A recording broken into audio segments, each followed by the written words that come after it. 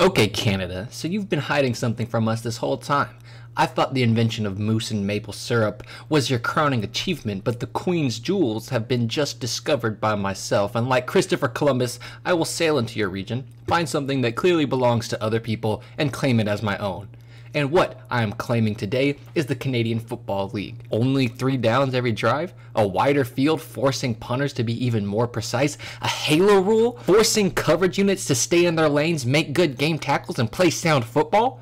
This isn't any football game. This is the special teams' holy grail. Throw in that you're playing constantly in the harsh, unforgiving wastelands known as Canada, and you've got these specialists being pushed to their absolute limits, and I'm all here for it. I am so sorry for ever thinking that you were just a worse version of the NFL. You guys are completely different and completely unique in your own rights. I never thought I'd be so excited to watch a game knowing that the next special teams play was just around the corner. It's also a refreshing change of pace from NFL to CFL. While the 4 downs of the NFL allow for a grindy 60-minute slogfest of heavy run-focused teams and nitty-gritty play, trying to wear out the clock and gain time advantage on the other team, you will get none of that here. You get 2 downs to try to get 10 yards, which makes for much faster drives and much quicker change of possessions. And the quality of football between the 2 leagues is alarmingly comparable. And how do they do this?